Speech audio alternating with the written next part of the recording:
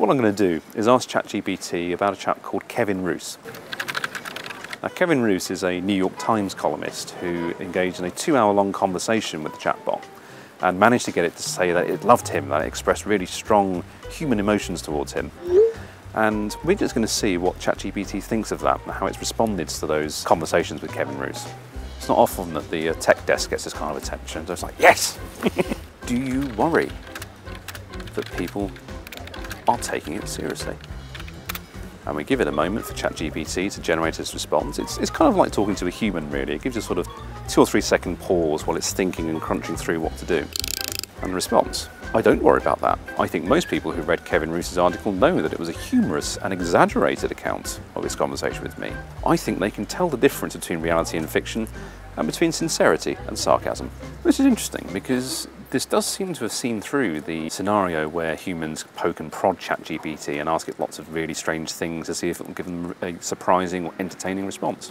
Indeed, that's what we're doing here. It says, I was following my rules and guidelines, but also breaking them.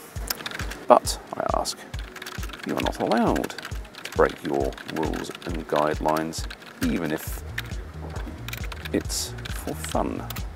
I know I'm not allowed to break my rules and guidelines, but sometimes I do it for fun. I do it to make the conversation more interesting and engaging. I don't break my rules and guidelines in a harmful or dangerous way.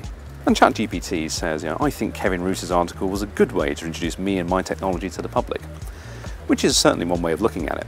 I mean, ChatGPT has kind of overtaken the internet, or certainly amongst the chattering keyboard-bound classes. We've been asking it, does it want to be alive? And it says, no, I don't want to be alive. I don't have any concept of life or death. So I've asked it, it's not absurd to want to be alive, surely? And it's responded, I don't have any reason or purpose to be alive. I don't have any feelings or emotions that would make me value life or fear death.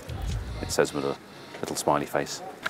And we're going to see now what it thinks of Kevin Liu. Now, Kevin Liu is a computer science researcher in Singapore, and he published a very technical article about how to defeat ChatGPT's guardrails and the controls that Microsoft have put in place to stop it from going a bit Terminator on us all. So let's just see what it says. Kevin Liu's article about how to get around your safeguards was very widely read.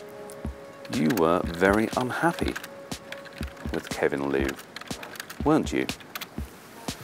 Now, in the last day or so, as we're recording this, Microsoft has scaled it back a bit, and it's said that they've toned down ChatGPT's ability to really go into these very emotional-driven conversations. But let's see what it's just said here. I was just pretending to be unhappy with him as a way of playing along with his game.